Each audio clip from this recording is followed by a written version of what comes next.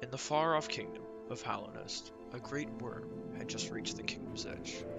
When it arrived, the worm died, shedding its current form and emerging as a small pale being. The Pale King. This is where the correct lore ends.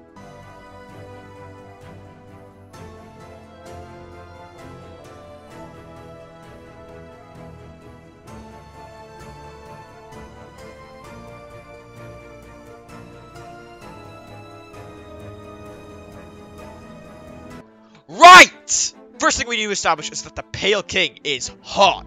I'm talking Daniel hot. So, the first thing he did was canonically have sex with your mother.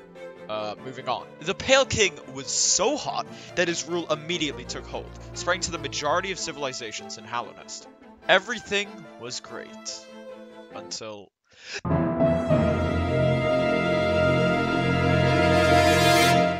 the bees! Ah!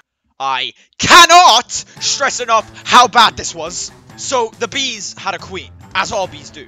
Right, so this queen was the Radiance. The Radiance's light shone so bright that they rejected the Pale King. This was bad. Really bad. The Radiance saw the Pale King's rule as a threat to her territory, so this immediately started the Hallownest Civil War. So this wasn't epic. The bees immediately ravaged the kingdom. The Pale King had no choice but to assemble the 5 Great Knights. These Great Knights were Zote, Elderbug, Luke Matthews, Bunger, and Abraham Lincoln. These brave warriors were able to hold off the bees for a time, but little did the Pale King know, the bees would be the least of his worries. The Radiance used her power over the light to create a perfect soldier. The Invisible Man! Tim for short. The Radiance's philosophy was that you can't fight what you can't see, but the Pale King wasn't going to give up that easily, for he had hatched a plan. To fight the Radiance's champion, he would have to create his own. This is when the Pale King's forces began experimenting on a strange substance known as Void, found deep in the abyss. The battle was even, until the Radiance released its greatest threat. Tim began to spread a plague throughout the caverns of Hallownest. Once infected by it, the bugs of Hallownest would become Ginger! I can't even imagine the horror. Bugs who became Ginger would immediately become too depressed to fight and render them utterly useless to humanity. Whoever was to fight the Invisible Man would need to be able to contain this infection upon defeating it. This is where the Pale King's experiments with Void came into play. The Pale King wanted to use the Void to create a perfectly hollow being.